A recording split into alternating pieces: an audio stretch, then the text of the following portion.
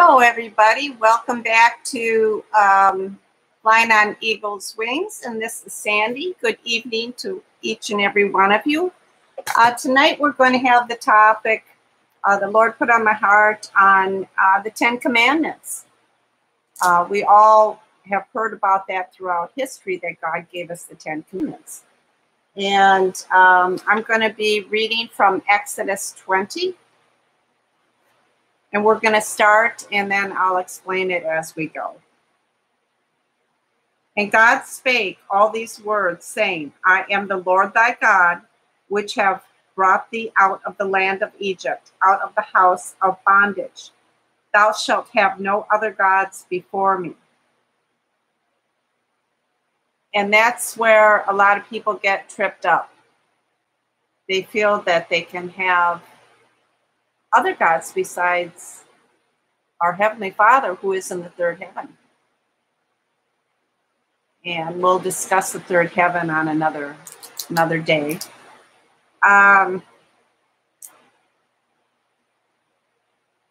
They think that all roads lead to heaven. But in reality, that is in their belief system, but that's error. There's only one road that leads to heaven, and that's the road that we follow with God after we receive Jesus Christ as our personal Lord and Savior, and we ask Him into our heart, and we turn over the will and what we perceive we want in life to Him.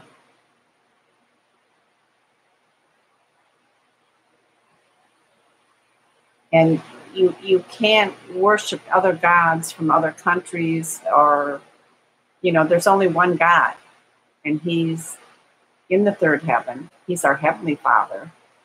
And we worship the Holy Trinity, the Triune God. It's God the Father, God the Son, and God the Holy Ghost. And that's one God. And if people worship other gods other than God, they're in error. The only truth there is in the Bible. It's not my perception, it's not your perception, it's what God says about things. And that's where Satan hits us into our belief systems to think, well, it doesn't seem logical to me, or you have to prove it if you can't prove it, like doubting Thomas. If you can't prove it, and if it doesn't match up with science, it's not true. Well, that's Satan hitting that person in the belief system again. Okay, let me continue on. Verse 4 of chapter 20 in Exodus.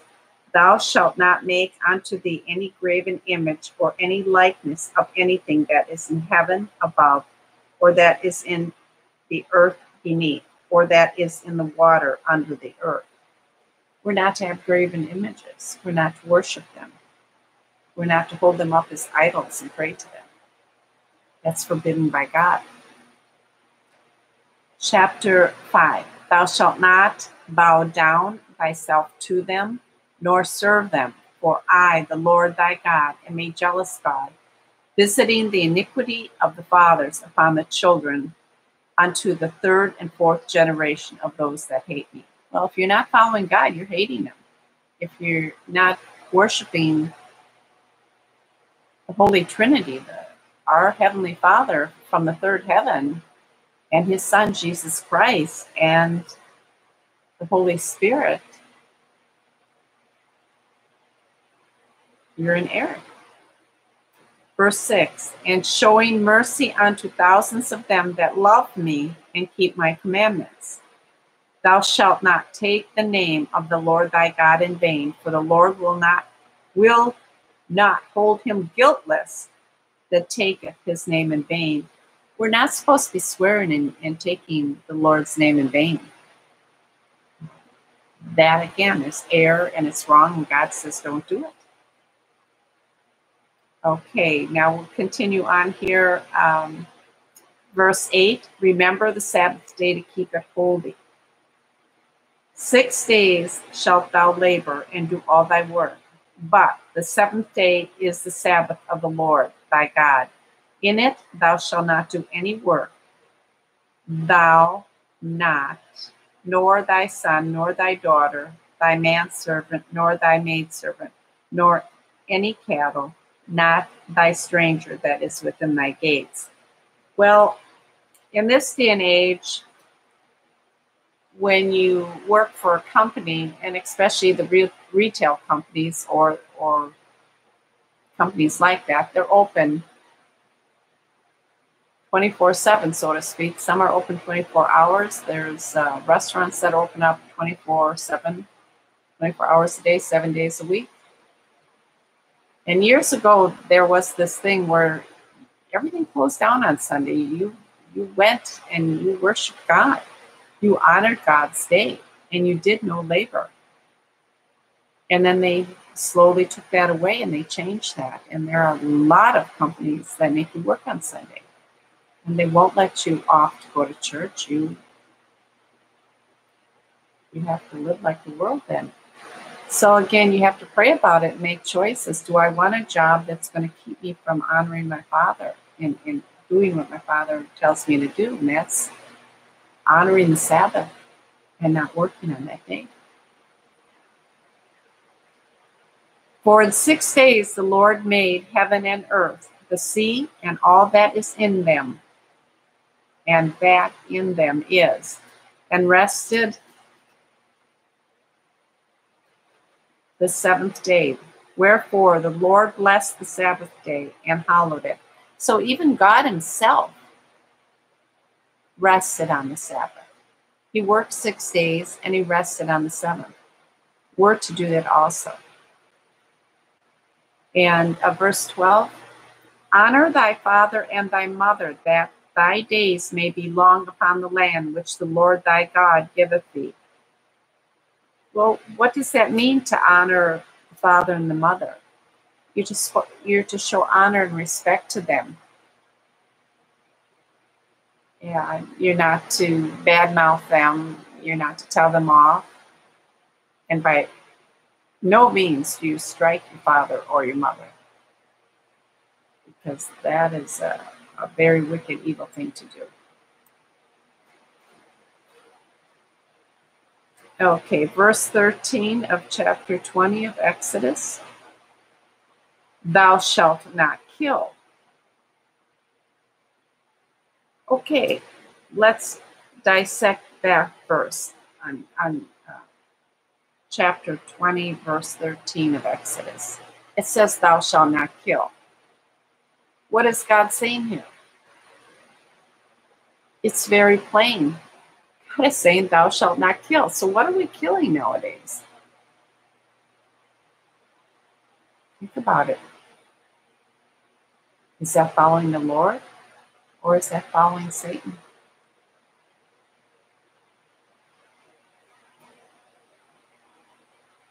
"14, thou shalt not commit adultery." Okay, what is adultery? That's when two people are married and they go out and they have other sexual partners. It could be male or female, or it could be both of them. God said you shouldn't do it. In Scripture, before Jesus, they would stone an adulterer to death. They'd kill him.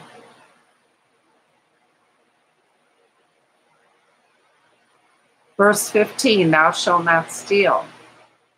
Okay, God says here we shouldn't take what doesn't belong to us, be it from anybody or from anything, not from a person, not from a company.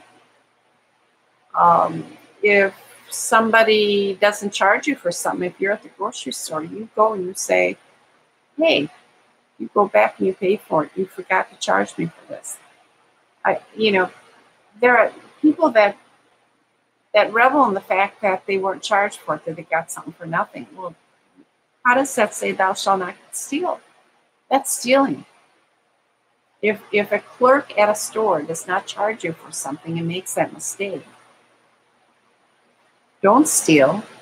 Go back with your receipt and say, excuse me, I got 2 tops at $10 each. I owe you $10. Or, excuse me, they only charged me for 2 cat litters and I got 3. I owe you for 1 more. Or whatever it happens to be. Be diligent. Check your receipt when you get home. Check and make sure that they didn't A, overcharge you, but B, if they undercharged you, go back to that store and honor them and not steal, because that is stealing. Even though they made the mistake, it doesn't give you license to steal. You go back and be honorable and say, excuse me, I owe you more money. Chapter 6 or verse 16 of chapter 20 of Exodus. Thou shalt not bear false witness against thy neighbor. What does that mean when you bear false witness against a neighbor? It can be a neighbor, it can be a relative, it can be a brother and sister, it can be friends, it can be work associates, it can be friends. Bearing false witness is basically lying. You're saying somebody did something they didn't. That's throwing false accusations. That's bearing false witness. You're lying. You're saying someone did something they didn't do it. That's against what God says in his commandments. Verse 17, thou shalt not covet thy neighbor's house. Thou shalt not covet thy neighbor's wife, nor his manservant, nor his maidservant, nor his ox, nor his ass, nor his thing that is thy neighbor's. Covet. Okay, I can look up the word covet, but basically you're jealous that they have it. You want, you're coveting, you want what they have. So you take it. If it's the neighbor's husband, you take the neighbor's husband. If it's the neighbor's wife, you take the neighbor's wife. Or whatever.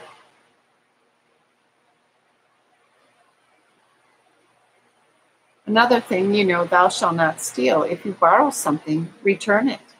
If you don't return it, you've stolen that from that person. They had to work to get it. Again, that's when there's a seared conscience and they don't feel guilty about doing such things, whatever those things are. Verse 18, and all thy people saw the thunderings and the lightnings and the noise of the trumpet and the mountain smoking. And when the people saw it, they removed and stood afar off. And they said unto Moses, speak thou with us, and we will hear. But let not God speak with us, lest we die. And Moses said unto the people, fear not, for God is come to prove you, and that his fear may be before your faces, that ye sin not. And the people stood afar off, and Moses drew near unto the thick darkness where God was. I don't need to read the rest of it. If you want to continue on, I read up to verse 1 of chapter 20, Exodus. You can read 23 through 26 on your own. But those are the 10 commandments, and we're to follow them. And how many people do nowadays?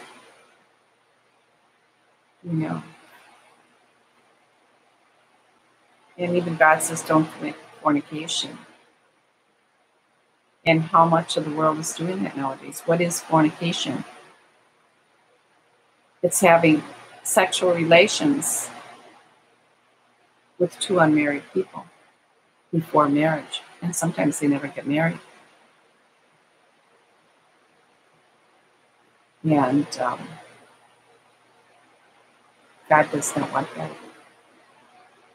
If you feel an attraction or sexual attraction towards another, then by all means get married.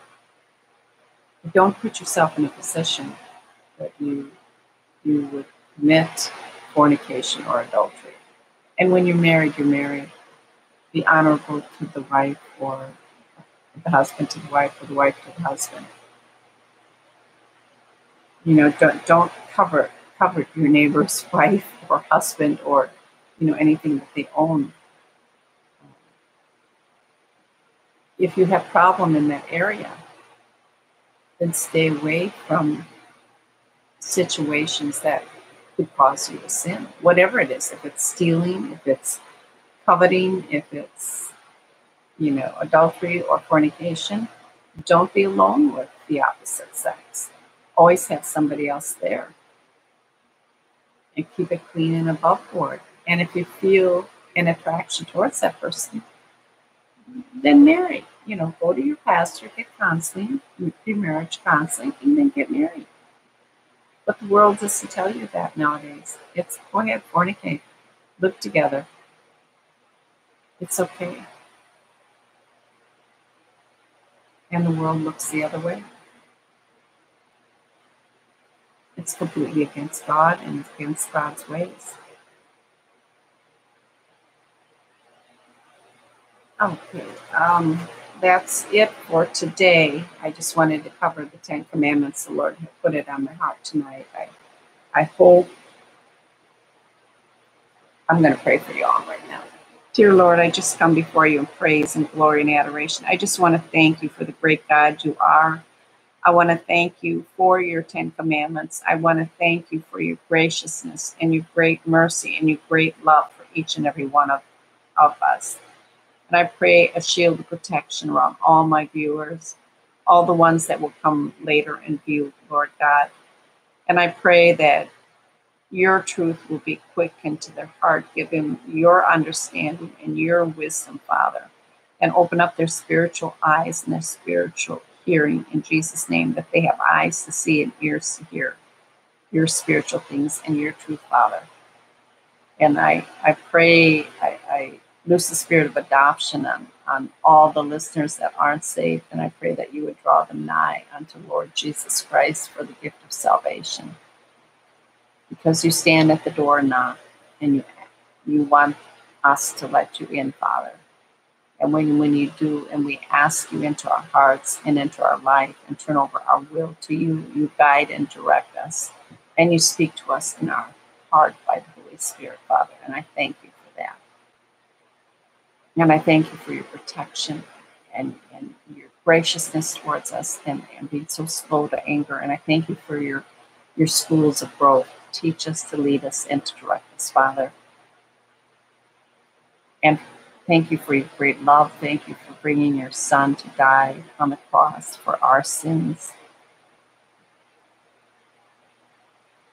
In Jesus' name, amen. Okay, we'll see you all tomorrow. I'm going to be talking, I believe, unless God changes it, but I'm going to be talking on the Stockholm Syndrome and how it applies to us as individuals and how it applies to the world and what we see going on.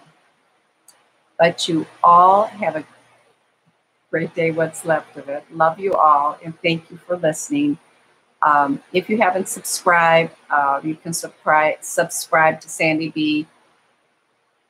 And ring the bell, put any comments in the comment section, thumbs up if you liked it, and any feedback would be much appreciated, or any topic that you would like explained, please put it in the comment section. I appreciate that also. Love you all, and have a great evening now. Bye-bye now. Bye.